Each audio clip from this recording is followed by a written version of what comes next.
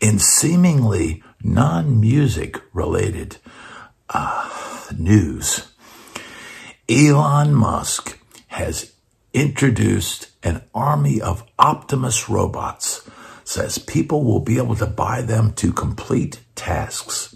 Epic or not epic? Musk then said attendees could walk up to the Optimus robots who would do things like serve drinks. At scale, he says, you should be able to buy an Optimus robot for $20,000 to $30,000. It can walk your dog, mow your lawn, get the groceries, just be your friend. I was thinking, how long before one of us Jack Weasels out there teaches him how to play bass so we can sit around and solo all day? Oh my God. Oh, we are living in a world that is rapidly changing. And I try to tell my daughter each day, you know, she'll say, oh, did you play Super Mario World when you was a baby? I said, no, we didn't have that. I said, it wasn't till, you know, I was probably 7 or 8 that we had Pong.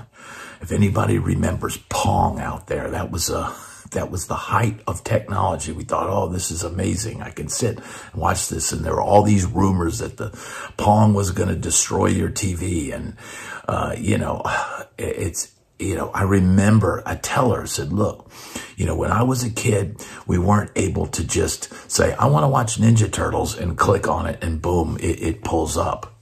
Remember the days, guys, when we had 3 channels and maybe one UHF or VHF, I forget what it was, but you'd have 3 channels, say, on a Saturday morning. And one of the channels would have some, you know, guys in 2 suits talking about, you know, politics or something. And like, nope, don't want to watch that. You flip over to the other channel. And maybe it's, you know, Marlon Perkins or Jacques Cousteau or something like that.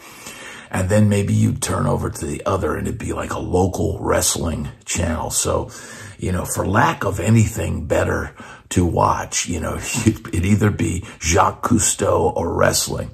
Sometimes there would be nothing on all 3 channels and maybe something on the other dial, the UHF or the VHF. I forget which one. Let me know in the comments. But man, technology has rapidly changed, and we're seeing the rise of AI and its capability, its ability to create music now. And now you've got these robots. Do you see where this is headed? Do you see what's going on? I've talked about on my channel the rigors of the road, how difficult it can be to travel from city to city.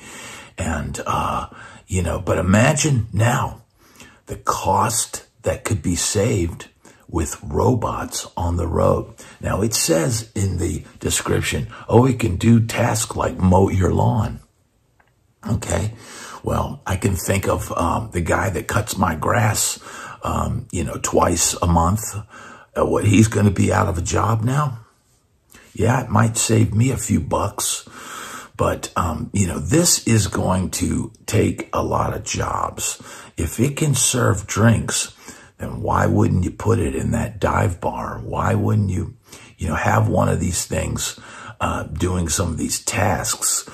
And, man, you know, like I said, why wouldn't you, if you're going to play tracks anyway, couldn't you just put a humanoid face on a robot and have it stand there playing guitar? Or, you know, a band of robots, maybe with 1 human singing, or maybe 2 humans out front. And eventually, people grow to start loving the robots. And maybe the people, the frailty of the human being, the human nature, the heart of the human, maybe someday people turn away from it.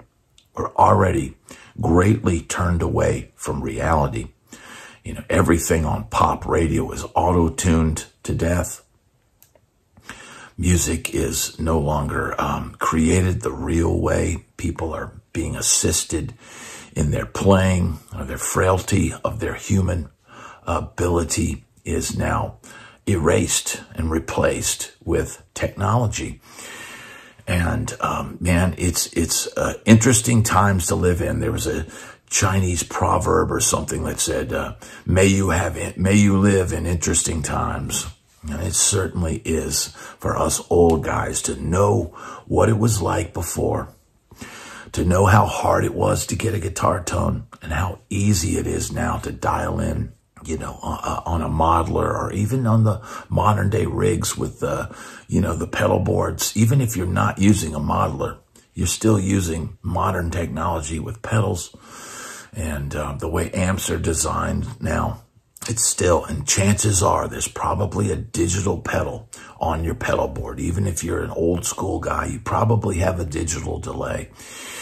It's probably something, to replace that tape delay. Really, the best Sims are digital reproductions of it. So it's just not necessary to carry some of that old technology, with tube amp stuff. And now, and like I just shot a video outside talking about how, as we get older, we can't carry the gear anymore. It becomes, it could possibly injure you loading into the gigs. And that's where modeling, and that's where, modern technology and solid state amps and different things, processors, you could have all your effects on one little processor, and not even if you're still using your tube amp, your pedal board, chances are, could be a lot smaller and a lot lighter and a lot easier to carry.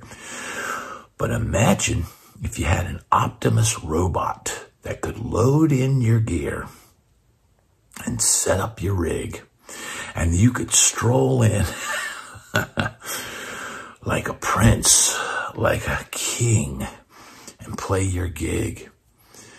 But, and imagine if you needed to go pee, and you said to Optimus, play this song with the band till I get back. And it picks up the guitar. Well, what if it plays it better than you? What if it plays it perfectly, flawlessly? And you can no longer do it that way. You sound too human, silly human. It's just a matter of time before these robots take all the jobs, take all the opportunity. Man, there's going to be a, that handcrafted, handmade logo. There's going to be guitar companies and, products out there that are going to pretty soon very boldly and very proudly exclaim, handmade, crafted by hand, all these different kind of things that you see on products, because more and more automation is coming. And when you've got a CNC machine, or you've got the Plek, system, those are robots. Those are automation. And certainly the Plek system for guitars, Gibson Pleks every guitar coming out of their factory, and it saves them a step. That's why they're doing it. It saves them. It gives their product a more, uniform, finished feel. It saves a lot of time, human hours. I'm sure this thing does it super fast and super accurate. And, humans can only, do so much. There is sometimes, in the rush of doing work and doing things, sometimes things are missed. Sometimes a fret edge isn't quite as smooth as the other fret edge. And that's just because, we are human. We are real. And sometimes we make mistakes. Now, I'm sure in the early days of this technology, these robots will be, they'll make mistakes, and they'll have issues, and they'll have things that they don't do perfectly.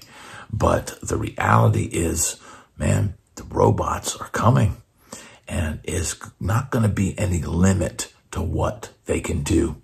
And imagine taking 5 or 6 robots. They don't need to be in a nice star coach, a comfortable tour bus with nice bunks.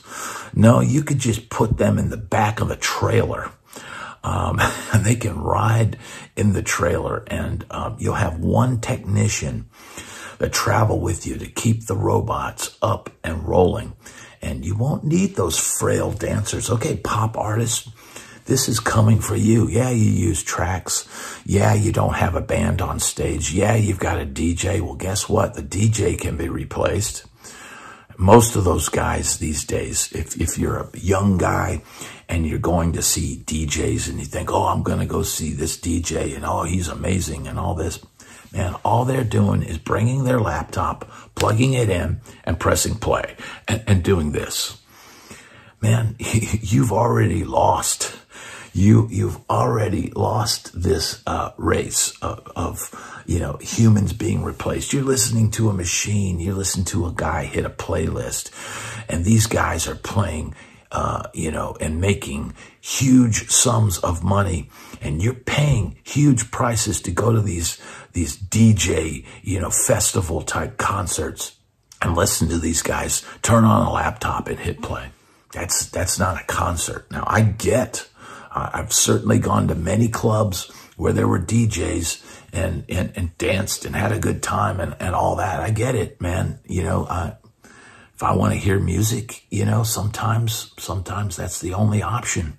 And so you go in a club like that. But man, that's not something I seek out. I still seek out and crave to hear the human touch, the human frailty, the human emotion, the human heart.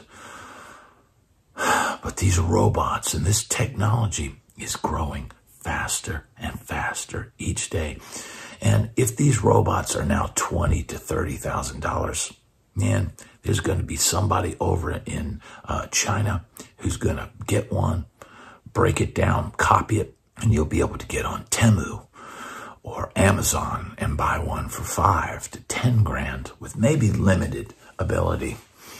But then for those super rich, they'll be able to buy the $100,000 version that's guarding their estate and standing watch at their door so that no one who may object to the terrible and awful atrocities that they may be doing behind closed doors, these robots will be protecting them. And you, with your piddly little base model Optimus robot, will be able to do nothing about it. Your jobs will be replaced. In some cases, your companion will be replaced. They're showing these robots playing board games with you, sitting and playing cards. How many of us old guys out there who maybe had a tough go at it with marriage is just going to go, screw it. I'll just get me a robot. And maybe one day they have the SEX robot that maybe is $35,000 or $40,000. And it's always willing and it's always ready to go. We're fastly charging into a digital world where humans are being replaced. Your weaknesses, your frailty, your human emotion, it's not going to be needed much longer. Now, I can say this for us old guys out there, at least we don't have that much time to go, but we don't have to live it to know where this is all headed. And I'm not sure if you've watched any of the Terminator movies that this is headed for a good place.